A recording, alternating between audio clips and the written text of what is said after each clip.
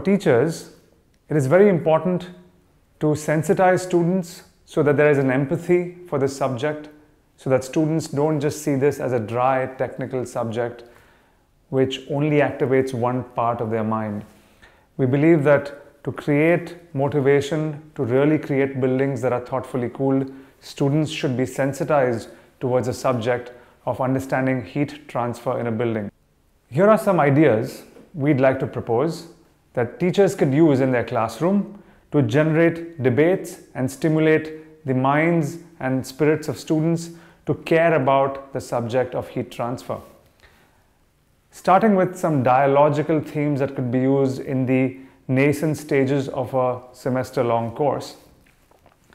One idea could be, do students want to just understand buildings as an aesthetic entity, to be looked at, to be just consumed visually, or should they, or do they want to be able to understand the inner workings, the way the building reacts to the climate around them?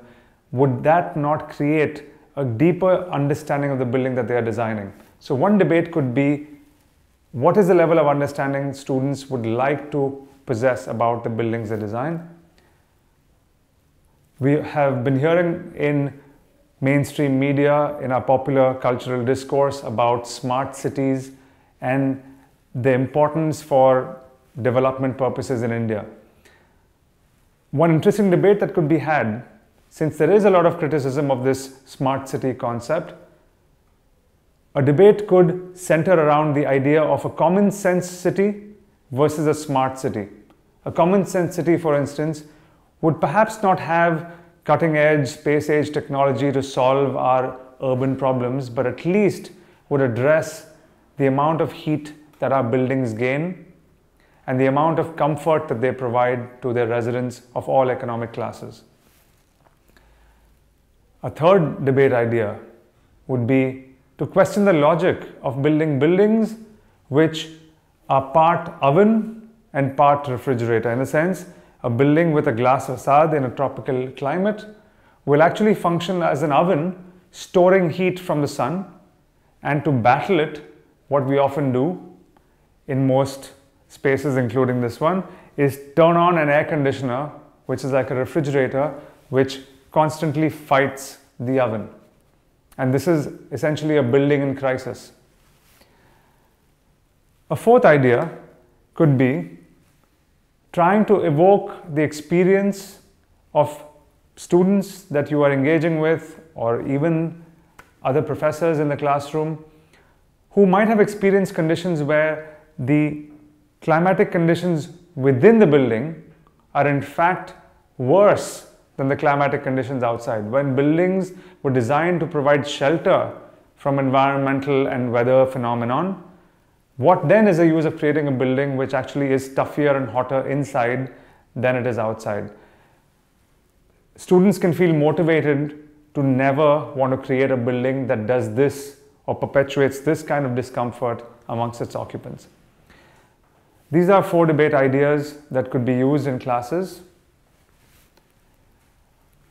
Other debate ideas that could be used, especially since architecture students often learn about indigenous communities, vernacular architecture that has been prevalent for centuries, predating modernity and industrial revolution, would be to try and introspect about the mechanisms that might have been used by traditional communities, indigenous communities, to cool their buildings without the use of a fan or an air conditioner, which therefore perhaps illuminates upon this idea of progress versus regress. If our forefathers and if our ancestors could cool buildings without the use of fossil energy, and now in our modern urban constructions we are unable to do this even at the cost of a lot of environmental damage and economic cost as well, are we then progressing or regressing? So this will be a nice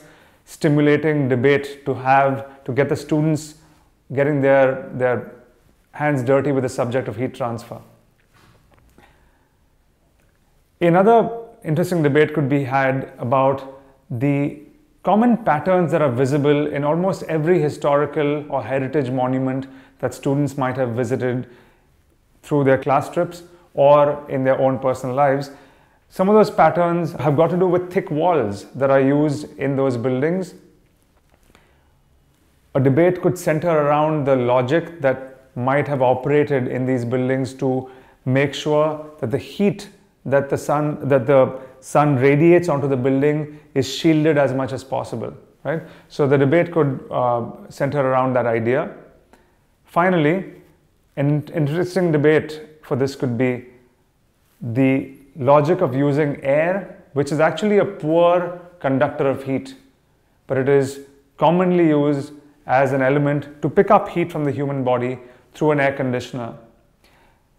This really calls into question the basic physics or the basic thinking behind an air conditioner. And we believe that this could create a lot of empathy among students who then might want to question the logic of a device or an appliance which they have thought is imperative for the functioning of a building or providing thermal comfort. Beyond debates, since debates only activate, again, one part of a being's mind, here are some physical activities, action-oriented things that could be done in a classroom or outside it, which generate empathy, generate concern, and also build motivation for the student to act, to learn about heat transfer and building physics. A simple activity could be to just sensorily activate your entire being and try to focus on heat transfer processes that are ongoing in the classroom. For example, if there is an open window, or if there is a shading device, or if there is a nearby tree with lush foliage, how are all these elements creating or impeding heat transfer into the building? Another very interesting activity which gets them to think about these processes beyond the classroom as well, because these are not just abstract ideas that exist only on a two-dimensional sheet of paper or on a presentation. These ideas of heat transfer are ubiquitous. They are present all around us. One way to indicate this to students or get them to start noticing it is they could note down as part of an exercise 2 or 3 heat transfer related features of the next mall or commercial building that they visit. A third idea could be to understand how a car functions like a greenhouse and simulates the kind of thermal discomfort that a glass building creates for its occupants. So for instance, students could sit inside a car with all the windows rolled up for about 10 minutes in bright daylight. This will give them a sensation or experiential learning about the thermal discomfort involved with glass enclosed buildings.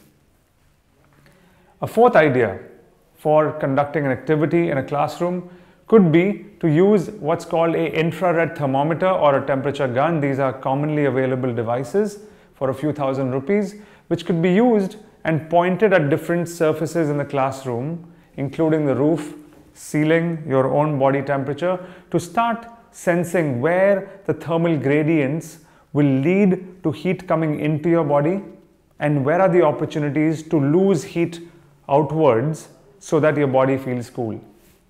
A fifth idea could be to visit a nearby slum and interview and connect with people of less economic privilege than themselves to understand the injustice that air conditioning has been perpetuating on them, where a small number of urban users, through the use of their air conditioning, are preventing the energy availability to underprivileged people to even operate a fan.